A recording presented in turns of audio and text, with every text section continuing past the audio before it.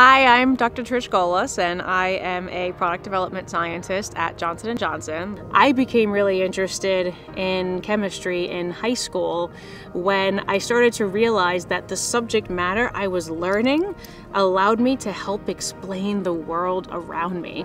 And for me, that aha moment, I understand this now, is a huge driver of my energy. It's so important to me.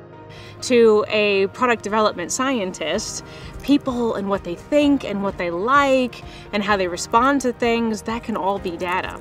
So in your journey along to your citizen science project, what's important to keep in mind is that almost any kind of data it can be used or is going to be used to make decisions.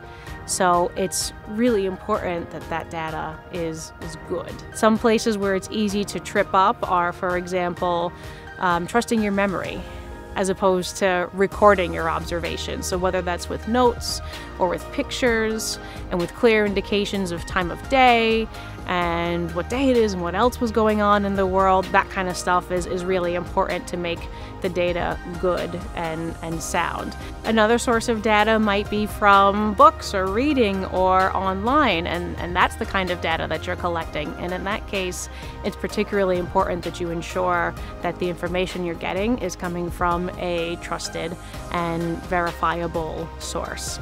Your data will most likely be used to make important decisions, and that can only happen well, that process can only happen well if your data is good.